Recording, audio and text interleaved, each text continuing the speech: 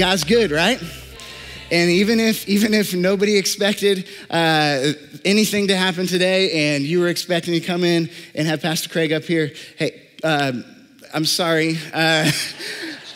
But God was not caught off guard by what was going to happen today, and he has something for you. So don't tune out.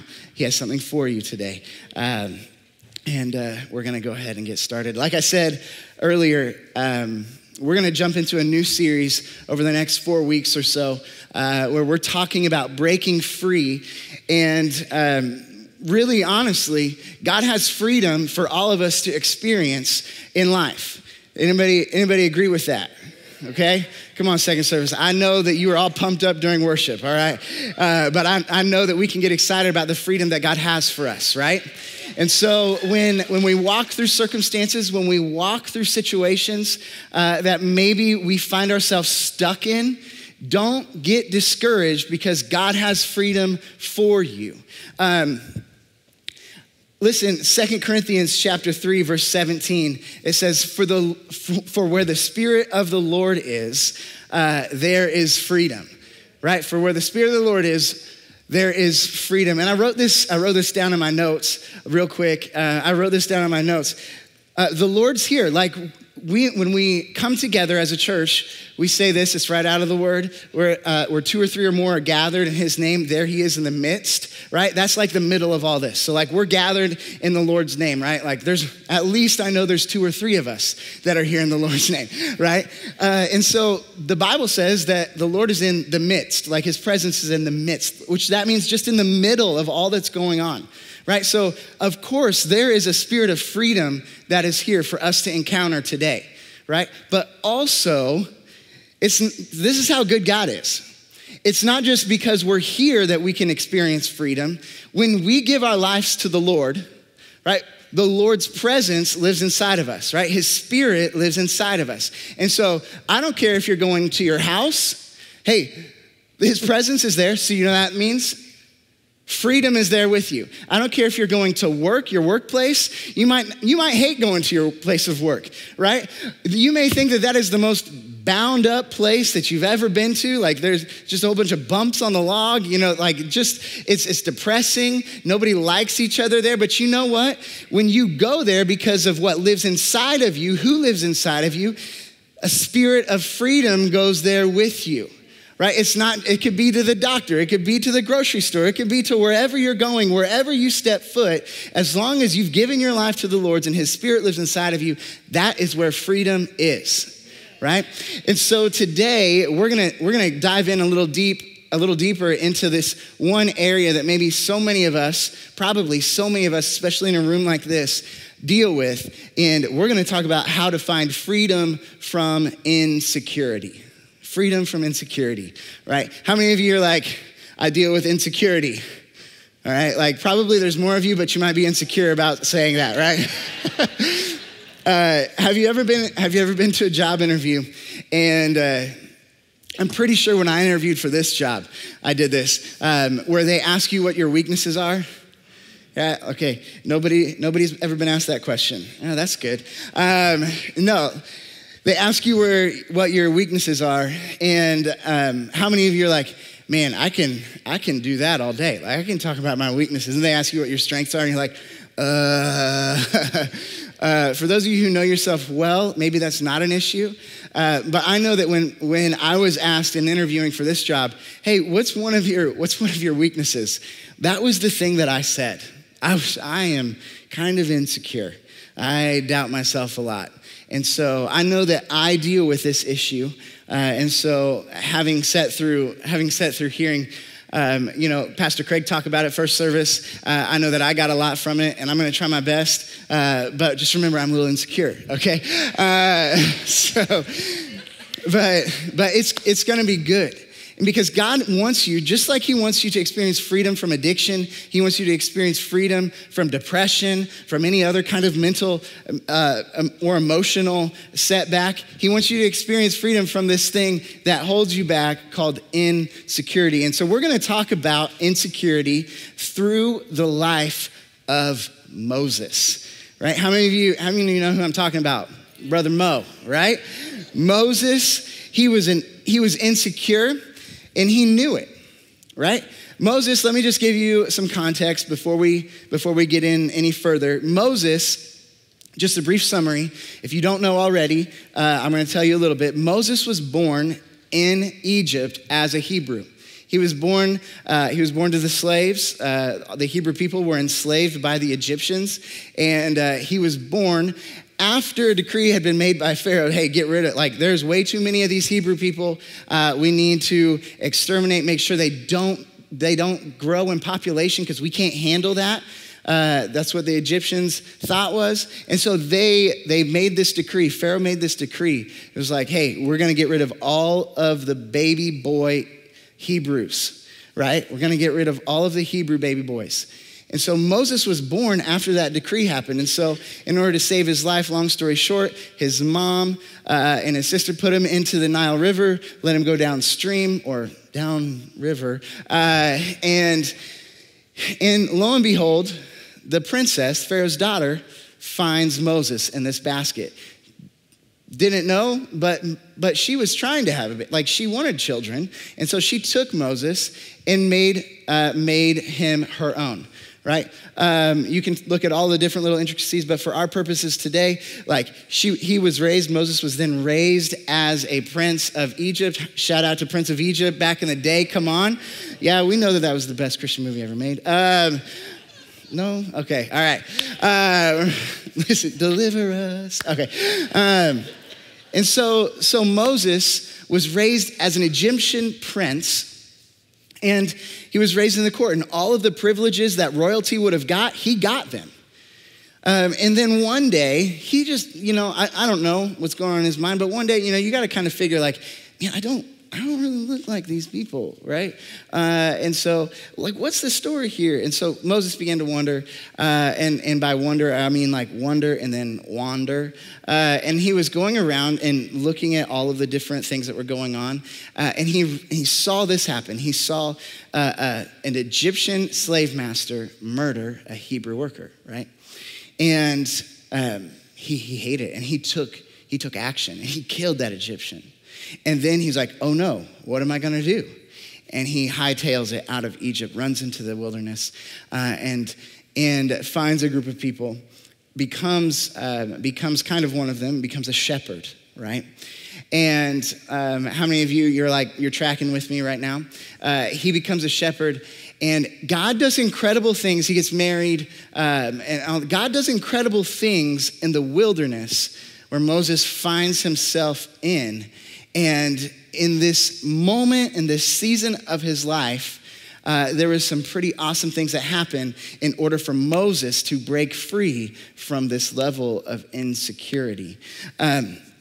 So one of the first things when it comes to breaking free from insecurity, how to find freedom from insecurity, one of the first things that we've got to do is we need to admit that we need God. One of the first things that's one of the first things that we need to do to find freedom from anything is to admit that we need God, right? And so let's look at Exodus chapter 2, verse 23 real quick. We see that while Moses is out in the wilderness, while he's out and he's shepherding sheep, right? He's shepherding flocks of sheep. There's something else going on in Egypt. And we dive right back into what's going on in Egypt. In chapter 2, verse 24, it says, God heard this is the Hebrew people, God heard their groanings and he remembered his covenant. He heard their groanings and he remembered, sorry. Sorry, guys. God heard their groanings and he remembered his covenant with Abraham, with Isaac, and with Jacob. So God looked on the Israelites and was concerned about them. Remember that when you call out to God, he hears you. When you find yourself wrapped up, bound up in things that maybe you just deal with, you're tired of dealing with, you wake up in the morning and it's going to be a struggle to get through your day. As it relates to insecurity, maybe those of us in the room that deal with insecurities, we wake up every day and we just anticipate that we're gonna have to deal with this unhealthy thing, and it's gonna keep us from experiencing all that God has for us during the day. And some of us, we might not even be able to put words to that yet, but that's the feeling that you get. I'm not gonna be able to experience the things that maybe other people would, or maybe that I know that I should, because I'm dealing with this thing called insecurity. And what I want you to remember today is this. Your step one is this: just admit that you need God. Just admit that you can't get over it until you call God into it, right? You can't move forward until you let God come and help you get there. And so the first thing that you need to do is you need to admit that you need God. The Hebrew people did this, and sometimes I also think this, that God is just waiting for us to ask him to help us, right? We're going through this season right now in our house.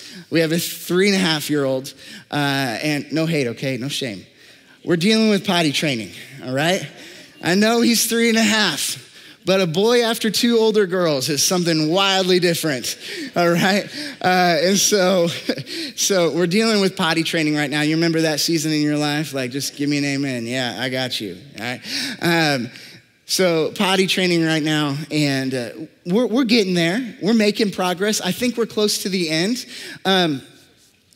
One of the things that we really had to just take a step and do, though, is we just had to move from pull-ups to underwear. Like, you definitely didn't think you're gonna hear me talking about underwear this morning. I know you didn't. I know you didn't come in here thinking, somebody's gonna be talking about underwear. No, that's not it. But we just had to take that step, right? Like, homeboy's never gonna get it if we don't let him have the chance. So we took that step. We put him in underwear, big boy underwear. He's excited about it. You know, we got like Sonic the Hedgehog, PJ Masks, you know, all of the things.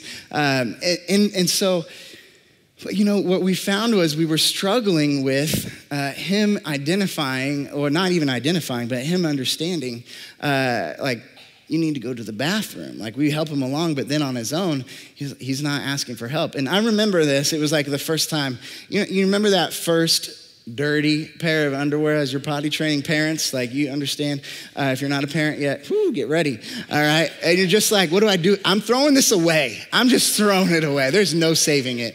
And so we got to this, we got to that point, you know, like poor Oakley, like, he had made a mess in his underwear, and someday he'll probably cringe.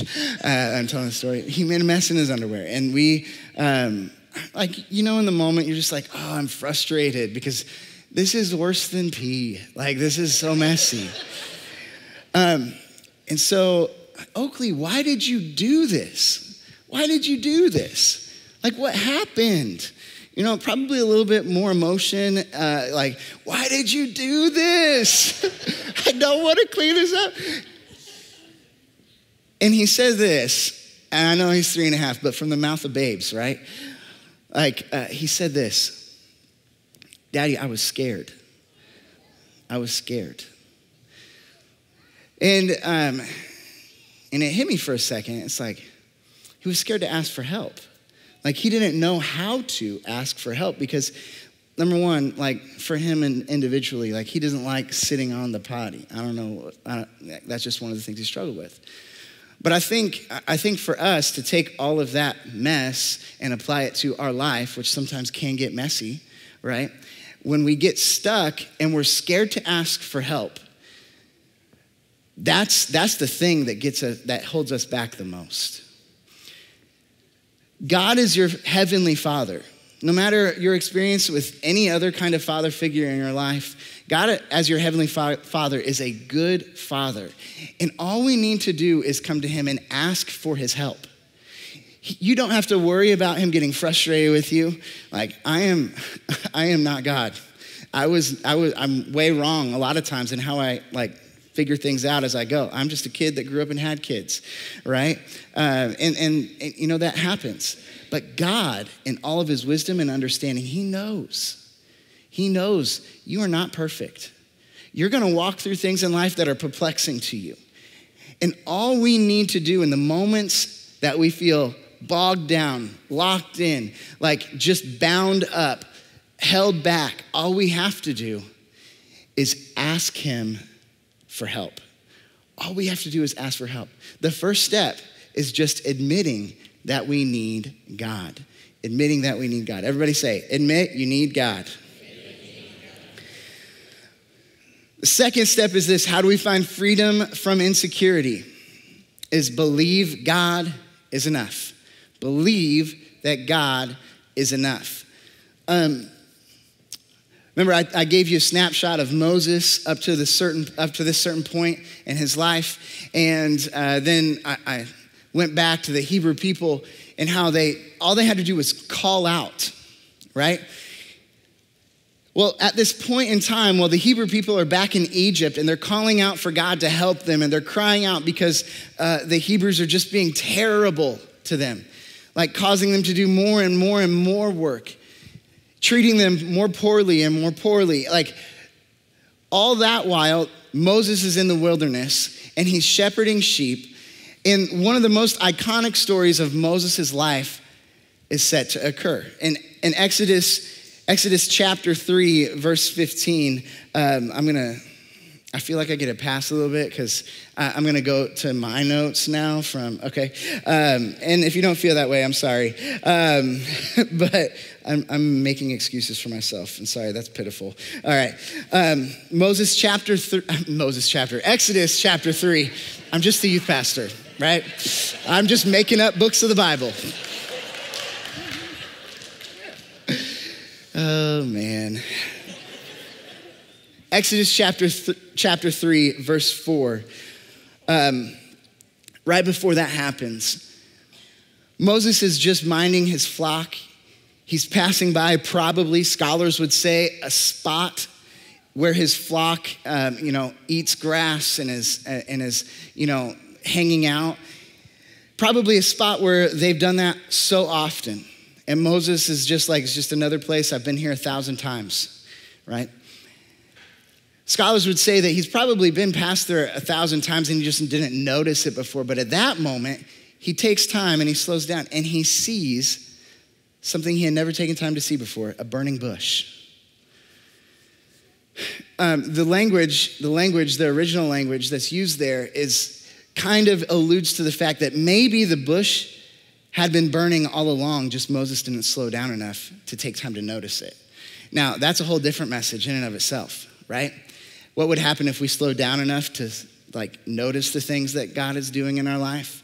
Maybe we would look at life a little bit differently. I think maybe we would be less insecure because we knew that God is working no matter where we're at, or the level of, the level of goodness that we're at. God is always working regardless of all of that. But Exodus chapter 3, verse 4, right after Moses realizes that this bush is burning, verse 4 says this: when the Lord saw Moses coming to take a closer look, God called to him from the middle of the bush, "Moses, Moses." "Here I am," Moses replied. "Do not come any closer," the Lord warned. "Take off your sandals, for you are standing on holy ground. I am the God of your father, the God of Abraham, the God of Isaac, the God of Jacob." When Moses heard all of this, he covered his face because he was afraid to look at God. Then the Lord told him, "I have certainly seen the oppression of my people in Egypt. I have heard their cries of distress." Call back to chapter 2, right? He had heard the cries of his people. "I had heard their cries of distress because of their harsh slave drivers. Yes, I am aware of their suffering. So I have come down to rescue them from the power of the Egyptians and lead them out of Egypt into their own fertile and spacious land. It is a land that is flowing with milk and honey, the land where the Canaanites, the Hittites, the Amorites, all of the ites now live. Look, the cry of the people of Israel has reached me, and I have seen how harshly the Egyptians abuse them. Now go, for I am sending you to Pharaoh. You must lead my people out of Egypt." And Moses says this in verse 11: "Who am I to appear before Pharaoh? Who am I to lead the people out of Egypt?" God answered, "I will be with you, and this is your sign that I am the one who has sent you. When you have brought the people out of Egypt, you will worship God at this very mountain." One more verse. or two more verses. But Moses protested, if I go to the people of Israel and tell them the God of your ancestors has sent me to you, they will ask me, what is his name? Then what should I tell them? Now get this. I love this. This is so awesome. God replied to Moses, I am who I am. I am has sent me to you. Now, I want to just take a second. That I read all of that to kind of hang out here for just a moment. When we take that first step and say, yeah, I admit that I need God, and then when we take this next step, believe God is enough, like sometimes we're in a spot where Moses was. God's saying, Moses, I'm sending you. And maybe it's not so much that God's saying, I'm sending you. I think that he does send us, but that's another message for a different day. But I think right here, what we need to hear from this is this phrase, I am who I am. Essentially what God is just saying, he's saying, everything, I am everything that not just you need, but I am everything that those people need. And if you just tell I am is who sent you, they'll know. They'll know. Listen, you're going through things in your life and you're like, I know, I admit that I need God, but sometimes we still try to hang on to things. We hang on to things and we try to make it like take control of the situation and we try to work through our own power. But can I tell you that the more you try to do that, the harder you're gonna wrestle. And God's just there, I have freedom for you. All you need to understand is I am is here. I am is here. And if you would just let me have, if you would let I am have what you're going through, man, I can do so much more than what you could ever do. If we would understand that God is enough, we would be able to find freedom from insecurity, from fill in the blank, any kind of thing that we're walking through. If we would truly understand that God is enough, he is all that you need. He's all that you need. He's all that you need. The third and the final way that we can find freedom from insecurity is this. If we just surrender to God. And I know I kind of gave a little bit of foreshadow to that. If we surrender to God. There's a really cliche phrase that I think probably, I don't know, people use this all the time on social media. They say, let go and let God, right? Like you've probably seen so many t-shirts. You've seen so many posts, hashtags, like Pastor Craig talked last week about it, hashtag like blessed, all right? Like blessed, let go, hashtag blessed, hashtag blessed, hashtag let go, let God, right? But sometimes I find that these cliches, they are used over and over and over again because really, honestly, maybe it's important for us to understand. Sometimes we take hold of our situations and we're like, you know what, like I can handle this. I know that I need God. I know that like he is enough, but sometimes our actions don't line up with our thoughts in that moment. We don't act like we understand that God is enough. We don't act like we've actually admitted that we need him. And because we don't act like that, then we really have a hard time surrendering to God the things that only if we would just let go of them, he would take care of it in a way that's way better than what we could ever take care of it. In Exodus chapter 4, we're gonna skip ahead to chapter 4, verse 1, Moses is still at the burning bush and he's having this conversation with God and he's debating, he's rebutted God several times at this point now. Like, hey, this is why you don't want me. Like, and I'm not a good candidate for this. Later on, he actually tells God, like, I can't speak well. Like, I speak with a stutter. And so, I can't do that. And God's like, no problem. I got somebody that's going to go with you. And Moses is like, oh, every time, because God is enough. God is enough. And so there's this action, though, that happens in this conversation that I want to just pull from real quick at the end before we start to close. There's this action that God asks Moses to take. And it's in Exodus chapter 4, verse 1. I'm just going to read several verses along. But Moses protested again. What if they don't believe me or listen to me? What if they say, the Lord never appeared to you? Then the Lord asked him, what's in your hand? What's in your hand? A shepherd's staff, Moses replied. Throw it down on the ground. Throw it down on the ground. So Moses threw down the staff and it turned into a snake. Moses jumped back like I would too. Can I get an amen? Right? Moses jumped back. Then the Lord told him, reach out and grab its tail. And I'm like, oh no, I'm not doing that, right? He said, reach out and grab its tail. So Moses reached out and grabbed it, and it turned back into a shepherd's staff in his hand. Now, for some of us in the room, our insecurity weighs so heavy on us. It holds us back from opportunities that maybe the Lord presents us with. It keeps us from leading our family the way that the Lord's called us to lead our family.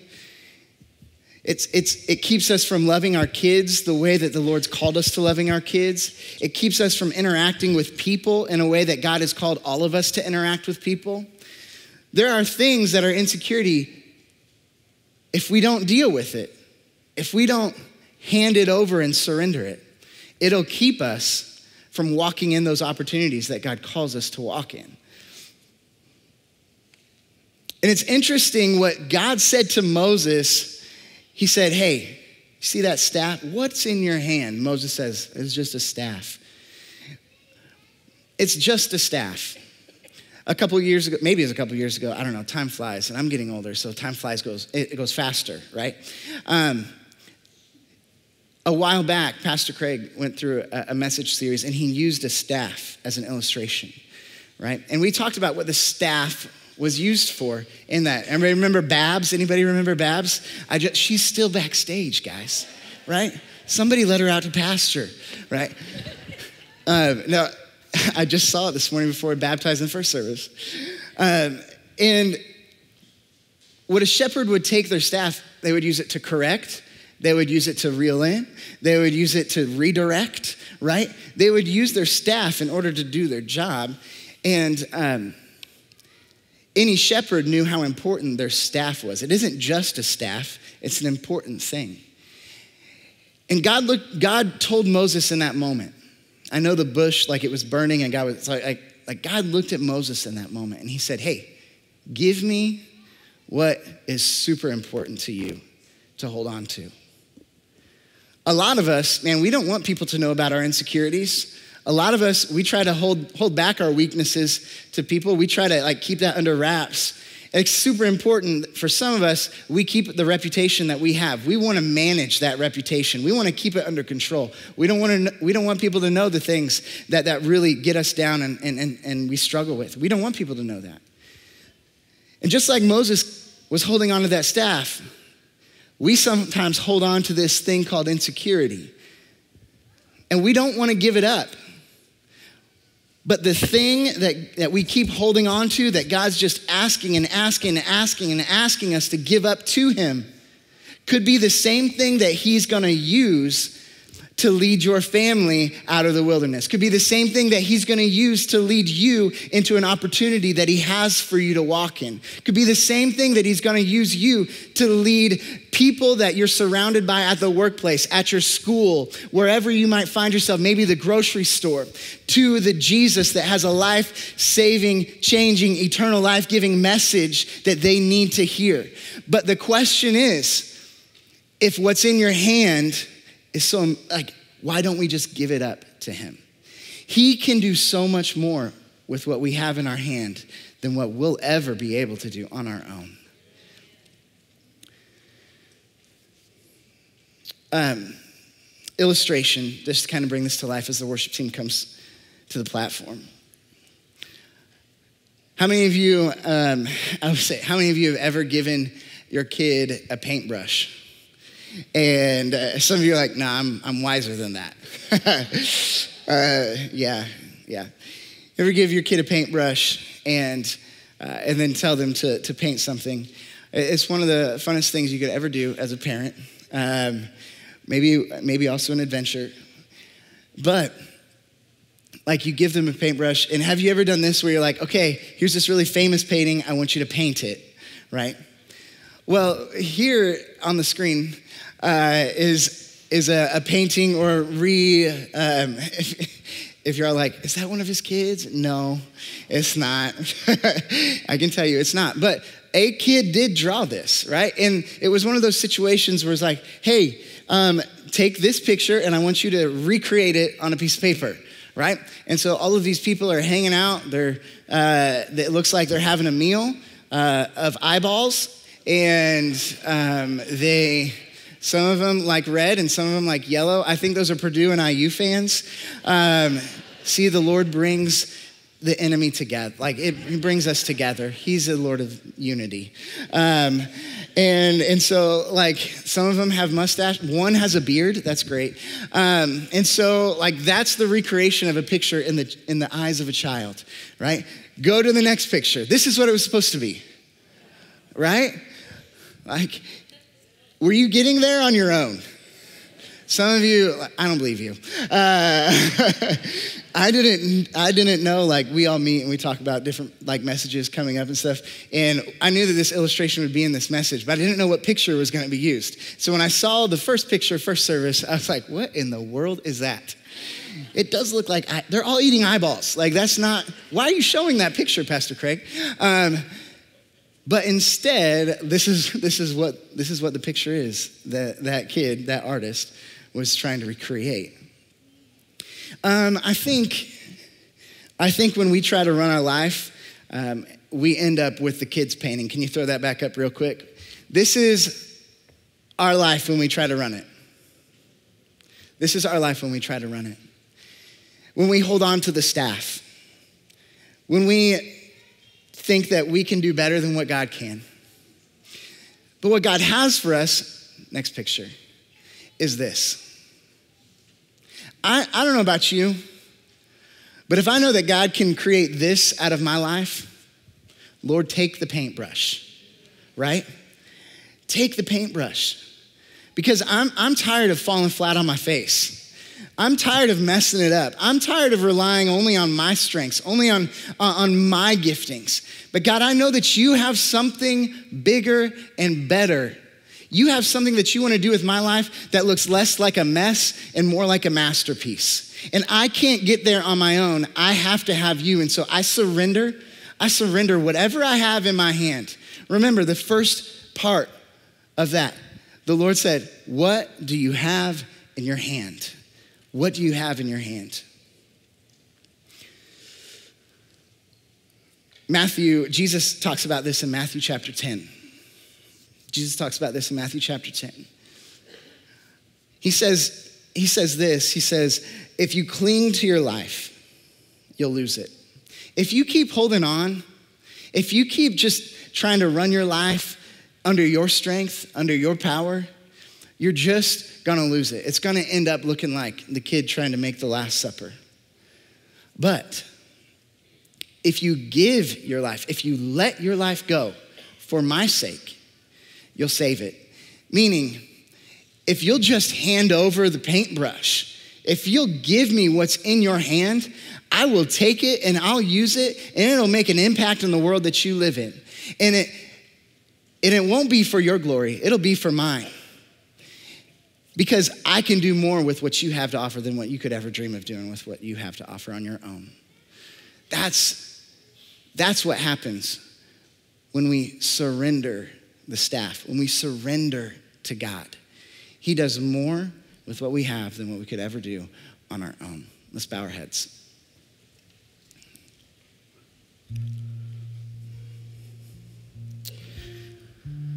I don't know where you're at today. I don't know the things that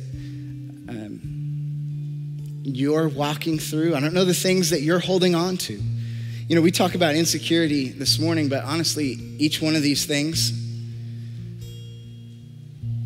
admitting that you need God, believing that God is enough, and then surrendering to God, you can apply those If you're not dealing with insecurity, you can apply them to the things that you are dealing with. Because each one of us, and we walk through things wildly different depending on who we are, the stories that we live out, the situations that we face.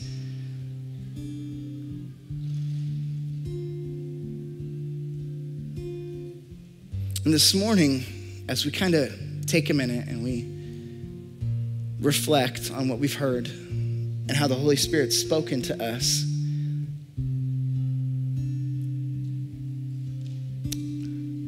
just kind of symbolically, as we have our eyes closed, I want you to just kind of put your hands out in front of you. Just put them out in front of you for a second. Just between you and the Lord. I want you to think about, what is it that I am holding on? What am I holding on to? What are the things that if I would just surrender, my life would look vastly different? If I would just let go of complacency, if I would just let go of insecurity, if I would just let go of control, if I would let go of whatever it might be, what are the things that you're holding on to? That if you would just give it to God, if you would admit that you need him, if you would understand that he's enough, and then take that next step and you would just surrender to him, what could he do with your life? How could he use you to reach those around you? How could he use you to change the world that you live in?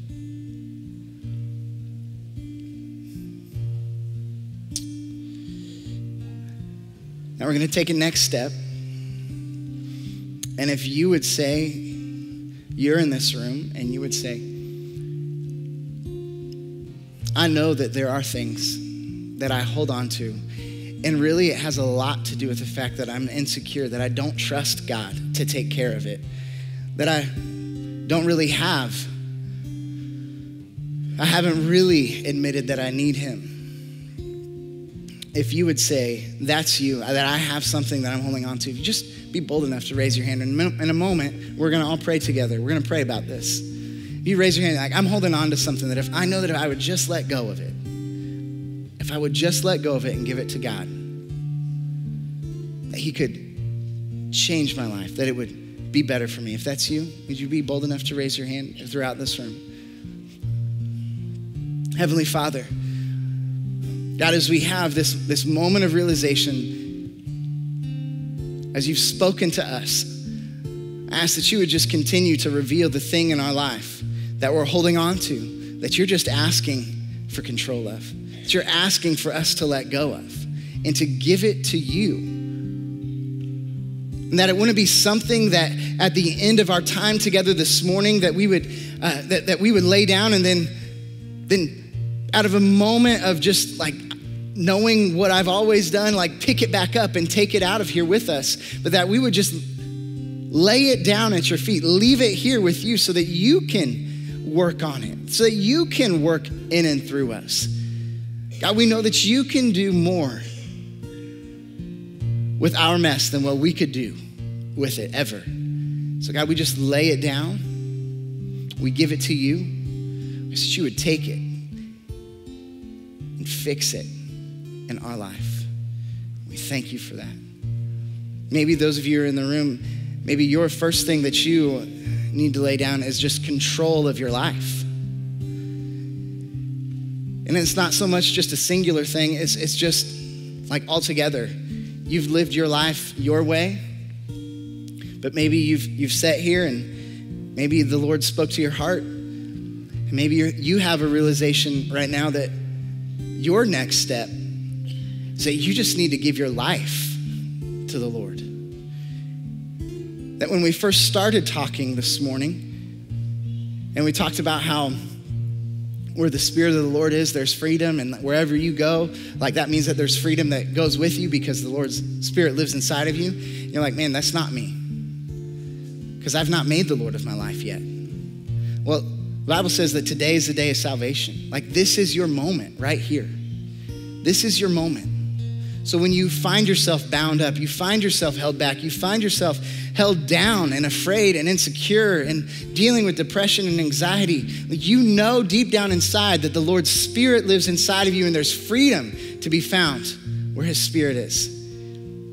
And you're just at a point where you're like, no more. I'm gonna choose to give my life to the Lord and live my life for him. And if that's you today, and you'd like to make that commitment and make Jesus the Lord of your life, would you be so bold to lift your hand up, just so I know who to pray for? I see that hand. Anybody else? Just for a couple more moments, I see that hand and that one. That's awesome. Anybody else? I see that one too. That's awesome. You can put it right back down. Church, we're gonna pray, and like we do, we're gonna pray together so that nobody prays alone, and maybe the person next to you is bold enough to pray along as well. We're gonna pray together. Let's pray. You can repeat after me. Dear Jesus, from this point to now, I have lived my life for me. But God, I know that there is freedom for me to experience when I give my life to you. So from this point on, the best that I know how, I'm choosing to live for you the rest of my days. In Jesus' name, amen. Amen. Can we celebrate that? It's awesome. Let's stand to our feet, church. In just a moment, the worship team's gonna come and we're gonna sing one more song together. Prayer partners, I'd invite you to come down to the front right now.